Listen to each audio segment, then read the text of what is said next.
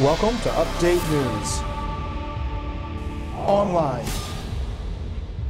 Mayor James Baker has announced that the city has accepted a proposal for the future of the Delaware Historical Society to establish a heritage center for African American history in downtown Wilmington. It is a decision that has been 15 years in the making, and it is not without its share of controversy. Speakers at a recent meeting of the Wilmington City Council voiced their displeasure with the decision.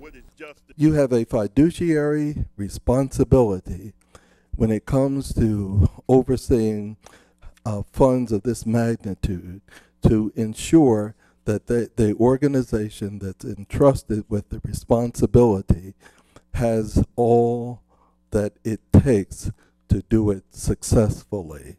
So I'm asking you to have public hearings so that you, first of all, can know which organizations plan to do what.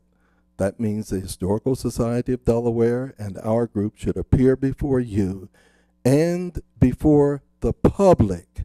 And you should have the right to question. The public should have the right to question. This should not be done on the basis of a selection committee comprised only of the mayor's staff to make a decision only by the mayor. A center for presenting and preserving the culture and heritage of African Americans was first proposed in 1996 by current state representative Stephanie T. Bolden, who was a member of the Wilmington City Council at the time, and Baker, who was then serving as City Council president. A building on the corner of 11th Street and Clifford Brown Walk, which once housed Allied Kid Leather Company, was expected to be used to house the museum.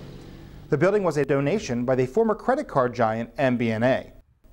In November of last year, the Afro-American Historical Society of Delaware and the Delaware Historical Society submitted proposals for evaluation by a committee made up of city employees. Their recommendation was to accept the bid made by the Delaware Historical Society, and the mayor approved the recommendation in January. The DHS will receive $1 million to open the Heritage Museum in the current Delaware History Center at 504 North Market Street and in Old Town Hall, which sits next door. The money comes from a bond created especially for this purpose in 2004. Before opening the center, the Delaware Historical Society needs to raise an estimated additional $2.5 million to fund the project.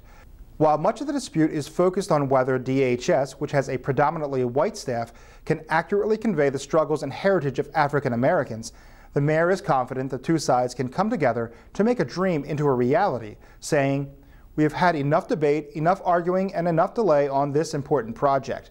It is past time that we move forward and establish a heritage center so that people of all ethnic backgrounds can learn more about Wilmington's history and about the African Americans who were and are part of the fabric of our city." This is Update News.